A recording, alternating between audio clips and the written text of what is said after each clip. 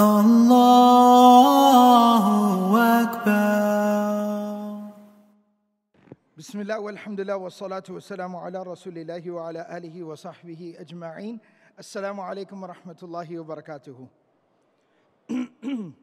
I wanted to first and foremost appreciate everyone who's here at the session, and I wanted to thank everyone for attending this final session. It's a beautiful weekend, and we definitely understand if people wanted to get in some last-minute shopping or do something else. But at the end of the day, it's really about the purpose and the maqsad for which you came. What was your objective for coming here? And if your objective of coming here was to come closer to Allah, to learn more about the Messenger of Allah, to learn more about your deen and religion, and come closer to the example of Rasulullah sallallahu alaihi wasallam, then it's very fitting that you would depart from the convention having attended the final session. So may Allah subhanahu wa ta'ala reward you, may Allah bless you, and may Allah accept. So my session here today is about beating procrastination, depression, fear, and anxiety. Now, before I address the topic, and I do this with nothing but just for the purposes of clarification, it's important in our deen, in our religion, to confirm and to verify knowledge and information. There's a hadith that is quoted there in your program booklet talking about the subject of this particular session. And it quotes a narration that says that, O people, have taqwa of Allah as is worthy of Him. Strive in gaining His pleasure, have certainty that the world is temporal and that the next life is everlasting. This particular narration, as quoted there, is actually not an authentic narration. But there are other authentic narrations which are similar in meaning that I wanted to share with you here today. So these are gems from the prophetic wisdom and lessons from the fountain of prophetic wisdom. The Prophet ﷺ, he says, نَضَّرَ اللَّهُ إِمْرَأً سَمِعَ مِنَّا حَدِيثًا فَحَفِظَهُ حَتَّى يَبْلُغَهُ غَيْرَهُ. The Prophet ﷺ says, may God bless that individual who hears a hadith from the Prophet ﷺ. And then that person learns it, memorizes it, learns it. And then they go on and they transmit it on to someone else. They pass it on to someone else. فَإِنَّهُ رُبَّ حَامِلِ فِقْهٍ لَيْسَ بِفَقِيهٍ. Because sometimes someone who carries the knowledge from point A to point B might not know what he can do with it. They might not know what to exactly do with it. They don't realize its full scope and its full potential. But you might take it to someone who will be able to do a lot more with it. وَرُبَّ حَامِلِ فِقْهٍ إِلَى مَنْ هُوَ أَفْقَهُ مِنْهُ. You might take the knowledge to someone who can do more good with that knowledge. Then the Prophet ﷺ, he goes on to say, ثلاث خصال لا يغل عليهن قلب مسلم أبدا. There are three characteristics and qualities that the heart of a believer is never devoid of. There are three qualities that the heart of a believer possesses. Number one, إخلاص العمل لله. To sincerely do everything that you do for the sake of Allah. Ultimately, at the end of the day, that is the bottom line. That is why you do what you do. Number two, وَمُنَاصَحَةُ وُلَاةِ الْأُمُورِ وُلَاةُ الْأَمْرِ. And to constantly give good advice and good counsel to those who have responsibility and authority over you. Meaning we have leadership, we respect leadership, we work with leadership, but we also hold our leadership accountable. And we give them advice, and we give them counsel, and we correct them when we need to correct them. وَلُزُومِ الْجَمَاعَةِ. And always remain with the congregation, with the group of the Muslims. Never isolate yourself. مَنْ شَذَّ شُذَّ. Somebody who isolates themselves shall become isolated. So never isolate yourself. فَإِنَّ دَعْوَتَهُمْ تُحِيطُ مِنْ وَرَائِهِمْ. Because the Prophet ﷺ says that when Muslims collectively get together and pray for something, Allah answers that prayer. قَالَ وَمَنْ كَانَ هَمُّهُ الْآخِرَةِ. Then the Prophet ﷺ said, whosoever focuses on working for the life of the hereafter, جَمَعَ اللَّهُ شَمْلَهُ. Allah will gather that person's strength. Allah will give that person strength. وَجَعَلَ غِنَاهُ فِي قَلْبِهِ. And Allah subhanahu wa ta'ala will make them rich internally. Will grant them the prosperity, the richness of the soul. They will have a strong soul. وَأَتَتْهُ الدُّنْيَا وَهِيَ رَاغِمَةٌ. The dunya, material things will come to him, humiliated and debased, wanting to serve that person. وَمَنْ كَانَتْ نِيَّتُهُ الدُّنْيَا. But whoever lives this life only wanting material things of this world, فَرَّقَ اللَّهُ عَلَيْهِ ضَيْعَتَهُ. Allah subhanahu wa ta'ala will distribute, and Allah subhanahu wa ta'ala will break up that person's strength and that person's resolve. It will dissipate. وَجَعَلَ فَقْرَهُ بَيْنَ عَيْنَيْهِ. And Allah will put that person's desperation right in their face. That person will always have a very desperate feeling about them. وَلَمْ يَأْتِهِ مِنَ الدُّنْيَا إِلَّا مَا كُتِبَ لَهُ. But someone can only get as much dunya, material things, as was written and destined for that person. But you cannot achieve more than what Allah subhanahu wa ta'ala has written for you. This is a hadith of the Prophet sallallahu alaihi wasallam. Now, the topic itself was the idea that overcoming procrastination, fear, anxiety, depression. Now, there are some comments that I wanted to share here. Classical ulama, classical scholars of Islam, they would divide the existence of the human being into three essential parts: the aql, the intellect, the ruh, the soul, and the jasad, the body. The aql, as I mentioned, is the intellect. It's the rationale, the rational part of the human being. The ruh is the soul, where the spirituality lies. And the jasad is, of course, a physical component, the animalistic component. There are conversations today, and I would also posit the theory and support the idea that we need to revisit this analysis of dividing the human existence into three parts. And I would say that we can also say today, from what we have learned and what we have realized about the emotional complexity of the human being, that there are four parts to the human being's existence in this dunya: the intellectual, the physical, the spiritual, and then the emotional. The emotional, which is referred to as the awatif, or the quwwa atifiyya of a person.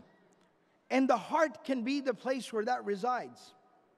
Especially in recent times, we are learning increasingly about the emotional depth and complexity of the human being. And these four components, the intellect, the physical, the spiritual, and the emotional, they all work together in unison to contribute to the well-being of the human being, to the person. And any time any one of them is out of sync, anytime any one of these four components is out of sync, then it leads to an imbalance that results in suffering, whether it be the body, the mind, the soul, or the emotions. Allah subhanahu wa ta'ala commands us in the Quran, "Udkhulu fi silmi kafatan." Enter into submission to God completely, holistically. Mind, body, soul, and heart. So, while I must say that spirituality is the most important part of this equation.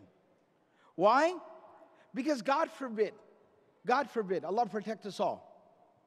But if someone might struggle intellectually, they were not given a proper education, or someone struggles physically, they're ill, they're sick, they have some disability, or someone even struggles emotionally. They're sad, or they're depressed, or they're struggling with different things. They can still achieve salvation. They might struggle here in this world, and our heart goes out to them, we empathize, but they can still achieve eternal salvation in the life of the hereafter through a meaningful relationship with Allah.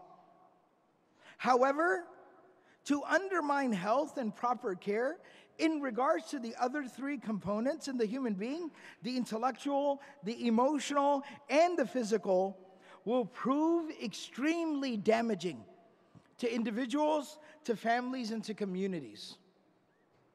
To individuals, families, and communities.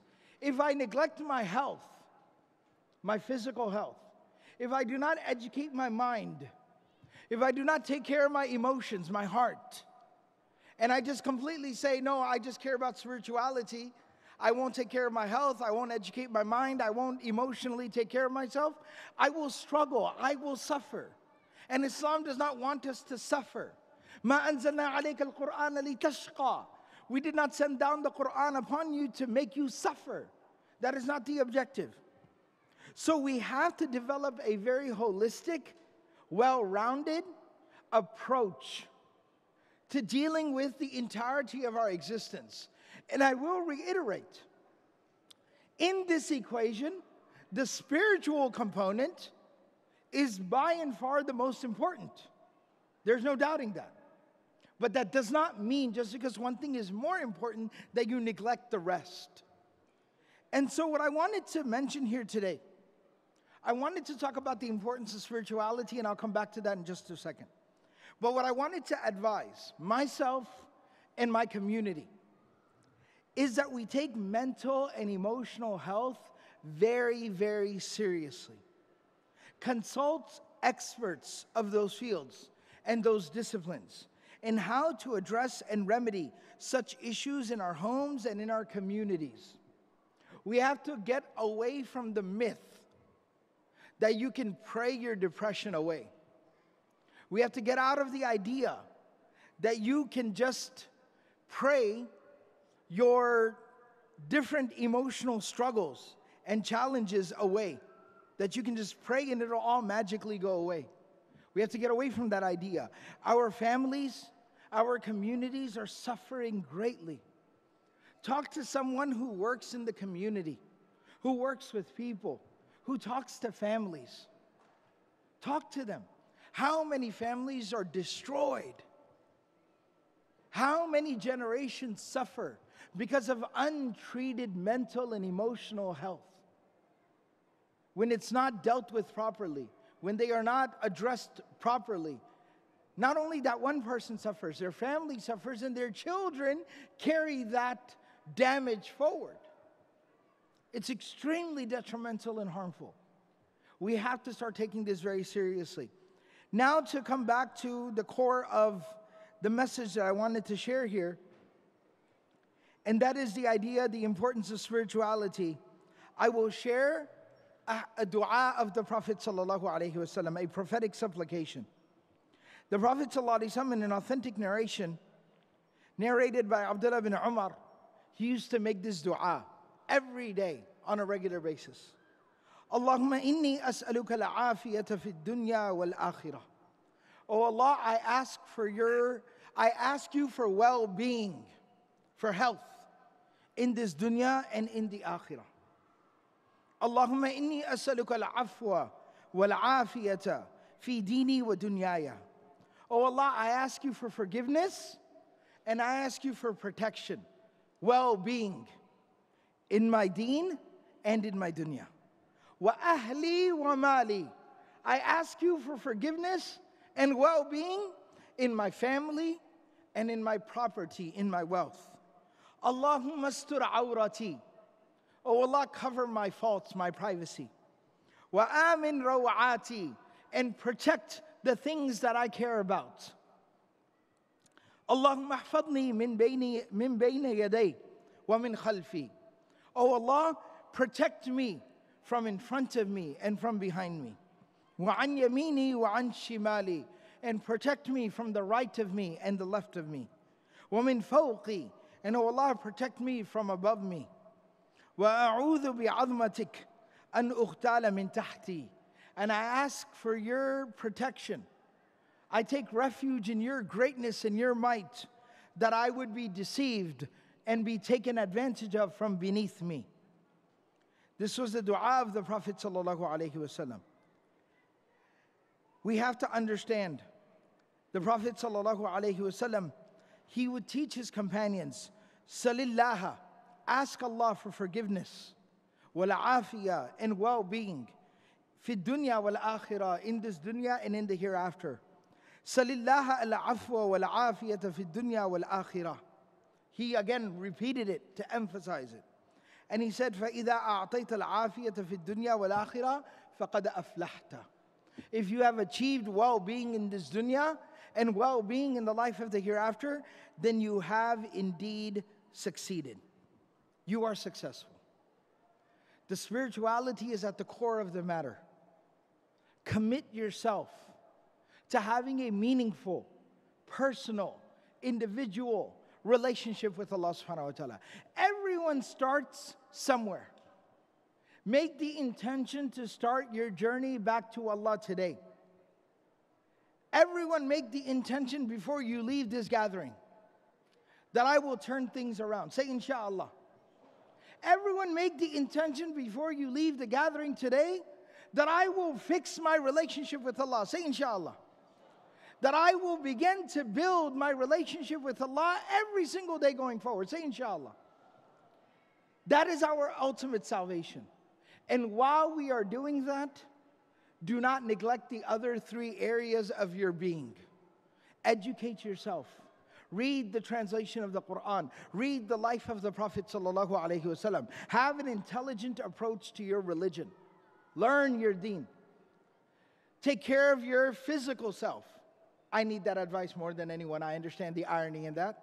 But we're all working on it. Like I said, everybody starts somewhere. And take care of yourself emotionally.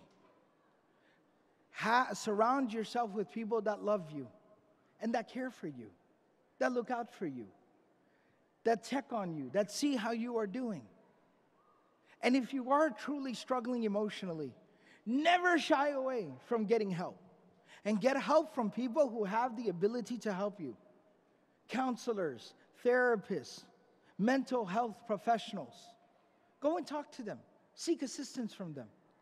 And you will never regret it. May Allah subhanahu wa ta'ala grant each and every single person here well-being.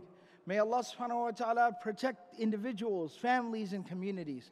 And may Allah subhanahu wa ta'ala allow us as a community to work together to provide well-being for all mankind in this world and to lead all of humanity to salvation in the life of the hereafter. Jazakumullahu khairan wa assalamu alaikum wa rahmatullah.